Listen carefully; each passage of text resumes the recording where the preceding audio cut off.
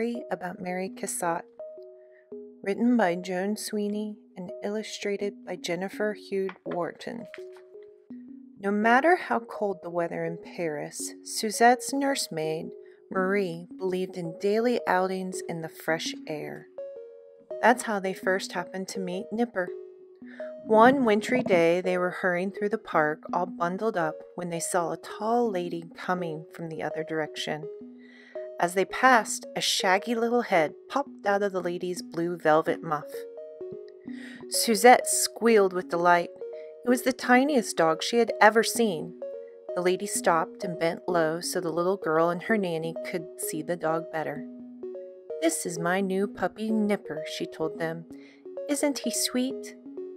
The little dog cocked his head to the side, raised one ear, and glanced up at the sound of his name.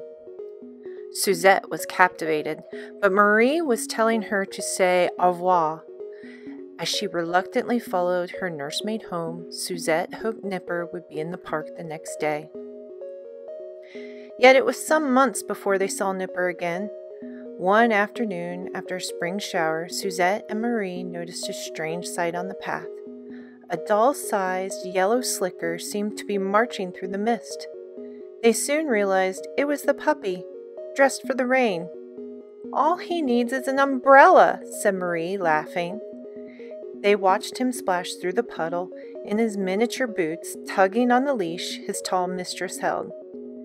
"Isn't Nipper's rain costume splendid?" she asked. They giggled at the words. As the day warmed and nature burst into bloom, Suzette and Marie frequently met the other nursemaids and their small charges in the park. To everyone's delight, a handsome policeman was often there too. The children shrieked with laughter at puppet shows in the shades of the trees and played hide-and-seek among the daffodils. They loved to sail their toy boats on the circular pond, but their greatest pleasure came from seeing the tall lady and her little dog. Nipper would bark wildly with a gust of wind sent the sails flying. Then he would dash along the shore with the tall lady racing behind.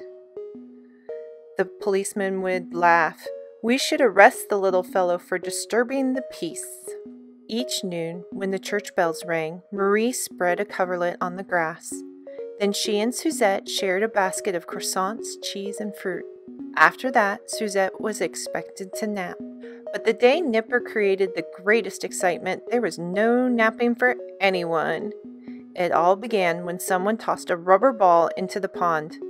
Nipper's ears stood at attention as he watched it splash among the boats and bob to the surface. "Nipper, s'il vous plaît," the lady scolded, gripping his leash. His tiny tail twirled. Then it happened.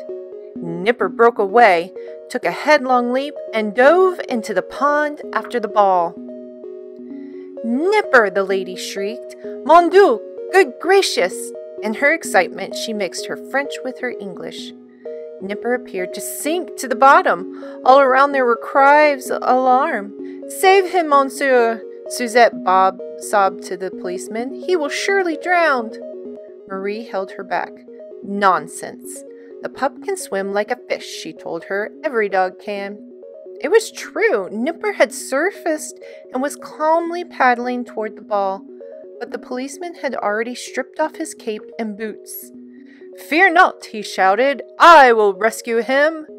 At that, he held his nose and jumped into the pond with a huge splash, only to hit the bottom with a thud, for the water was only knee-deep. By then, Nipper was heading toward shore. The policeman sloshed after him, pushing fish and toy boats aside.